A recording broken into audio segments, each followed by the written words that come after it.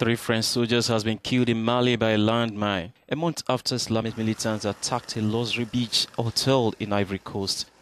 The Defense Ministry initially reported 1 death, but President Francois Hollande's office said on Wednesday that 2 others had died from wounds.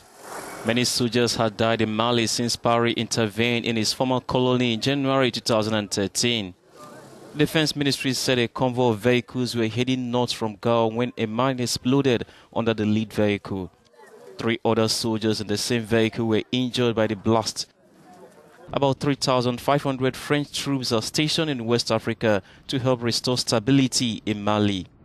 French officials have said that the militants are likely to change their methods and that West African country security forces should increasingly prepare for counter-terrorism operations.